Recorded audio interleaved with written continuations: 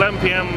Previous evening, Pushers Fire Rescue Services received a call for a fire here in the barn, and it housed 44 racing horses.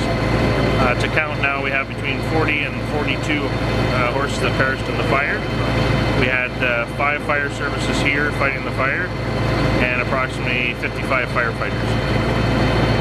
Our efforts were deemed by the cold. We had a hard time dealing with the fire, just with it, stuff freezing up and that, but everything worked out for the better. We got the fire out. Unfortunately, we couldn't save any animals due to the intensity of the fire. Just got off a plane about an hour ago, and I haven't even talked to the fire marshal yet.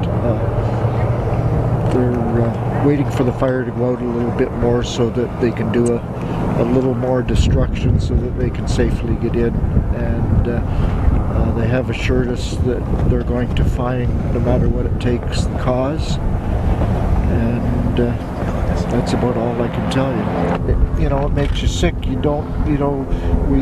always thrive on making sure nobody's smoking in the barns, and try and do everything we can. Our insurance company had electrical people out to do an assessment this fall. You just don't expect this to happen to a building that's 13 years old.